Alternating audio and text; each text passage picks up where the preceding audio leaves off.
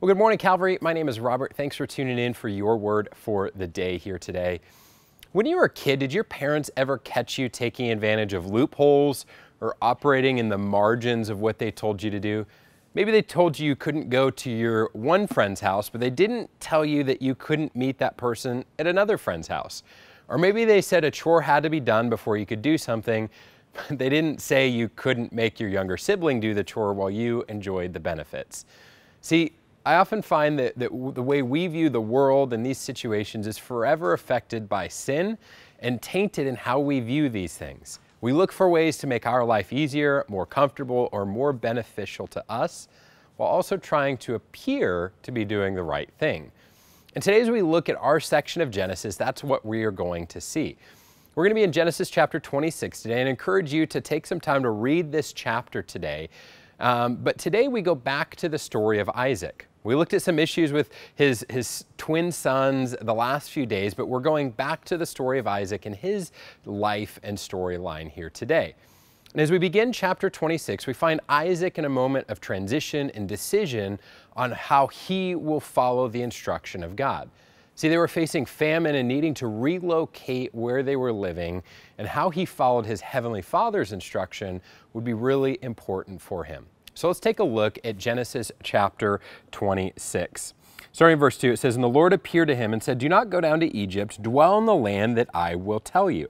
Sojourn in this land, and I will be with you and bless you. For to you and your offspring I will give all these lands, and will establish an oath that I swore to Abraham your father. I will multiply your offsprings as the stars of heaven, and give to your offspring of the lands. And in your offspring all the nations of the earth will be blessed, because Abraham obeyed my voice and kept my charge, my commandments, and my statutes, and my laws.'" So here he's told not to go to Egypt, but is told to go and follow the Lord's leading and occupy a new land to avoid the famine that was coming. He's reminded of the covenant that God had established with his father Abraham and encouraged to follow in the obedience of his father. Seems simple enough, right? Well, let's keep reading Genesis chapter 26, starting in verse 6. It says, "So Isaac settled in Gerar. And when the men of the place asked him about his wife, he said, 'She is my sister.' For he feared to say 'my wife,' thinking lest the men of this place should kill me because of Rebekah, because she was attractive in appearance." This sound familiar?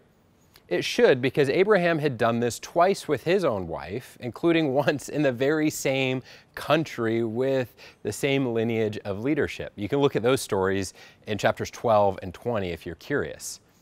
Why do I bring this up? Well, because Isaac chose to be selectively obedient to the instructions of God.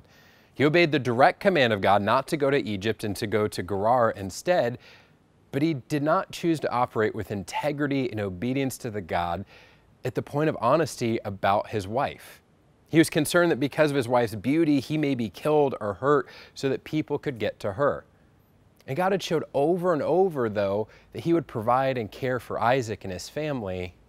Yet in this moment, he took matters into his own hands and chose to protect himself. See, I don't know what big moments you're facing today, this week, this month, or this year, but I do know that God is asking you to live with obedience in the big areas and in the little areas of your life. He's calling you to trust in him both in the public areas of life and to be obedient in the solitary margins that you don't think matter. So today, my challenge to you is choose obedience, choose honesty, choose integrity. And if this reminds you of some ways that maybe you haven't chosen those things and instead have made some shortcuts, here's the good news. God is a God of grace. Chapter 26 continues with God reinforcing his covenant and blessing Isaac as a reminder that God's covenant is not dependent on our perfection, because he knows we will fall short. So if that's you, accept the grace of God, start fresh, and choose obedience, because it will lead to life. Hope this is an encouragement and also a challenge to you today. We'll see you next time, Calvary.